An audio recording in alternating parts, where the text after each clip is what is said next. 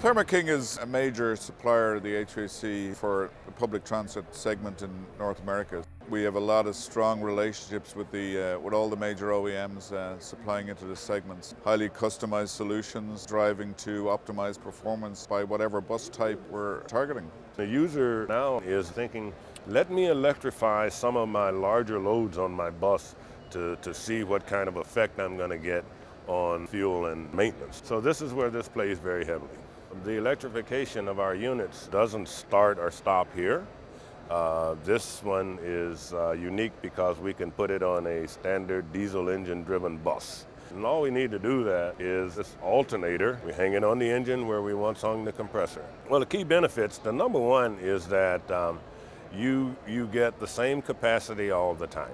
In this case, you get about 80,000 BTU per hour, but you get it all the time, whether you're at idle or whether you're at full speed. And that's a great benefit because transit buses idle about 50% of the time. The other big benefit is that when this unit starts up in the morning on a hot day, both compressors are engaged, right? And we control that. But once the bus temperature gets down to what it needs to be for operating, we shut one off. And the users say that it stays shut off all day. You know, you can equate that to savings. The existing motor package that you see on the lower section down here is an example of the evaporator, fan motor, and blower assembly that we've used for many years. We've recently introduced the new design brushless motors.